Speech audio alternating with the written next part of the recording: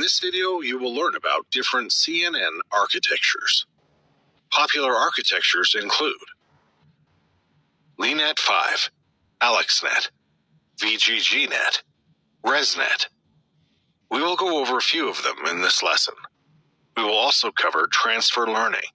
One of the first CNNs was proposed by Jan LeCun and others in 1989. The most successful use case of the LeNet5 is the MNIST dataset of handwritten digits. LeNet receives an input image, normally a grayscale image. It uses a 5x5 filter with a stride 1 and results in a volume of 28 by 28 outputs. The next layer is a pooling layer with 14 by 14 outputs. It repeats itself with a filter and pooling layer until it gets to the fully connected layers, where it flattens to create 120 neurons and another with 84 neurons, while using a sigmoid activation function to produce an output.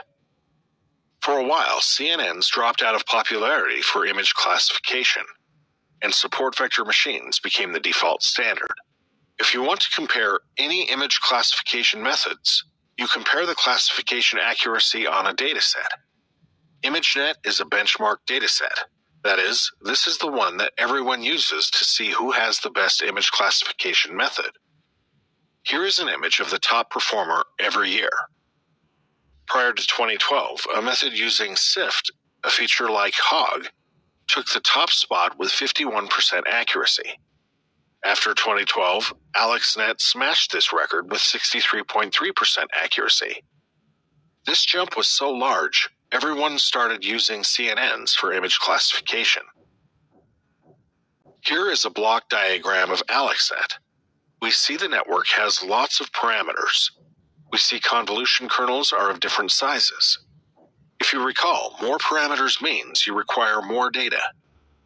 We see the first convolution kernel layers are of shape 11 by 11 with 25 channels. This is quite a large number of parameters.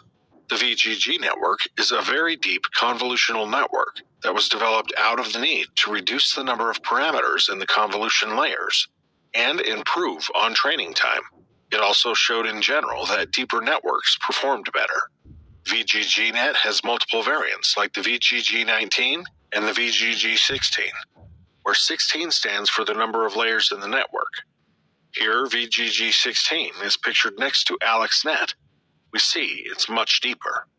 The key insight gained by the VGG networks is we could replace the larger kernels in the convolution layer by stacking convolution layers with 3 by 3 kernels, keeping the same receptive field while reducing the number of parameters. This also reduced the number of computations by reducing the number of operations in the convolution layers and decreasing the feature map size. As CNNs got deeper, the vanishing gradient began to become a problem again. ResNet helps solve the problem by introducing residual learning. Residual layers or skip connections allow the gradient to bypass different layers, improving performance. We can now build much deeper networks. Here is a 32-layer network from the paper Deep Residual Learning for Image Recognition. Transfer learning is where you use a pre-trained CNN to classify an image. Instead of building your own network, you can use the CNN architectures we discussed. Pre-trained CNNs have been trained with vast amounts of data. We will cover the simplest method, where we replace the softmax layer with our own softmax layer. The number of neurons is equal to the number of classes. We then train the softmax layer on the dataset we would like to classify. The input dimension of each neuron in the softmax layer is equal to the last number of neurons fully connected layer. The pre-trained model can be thought of as a feature generator. Depending on the size of your dataset, you can use SVM instead of the softmax layer.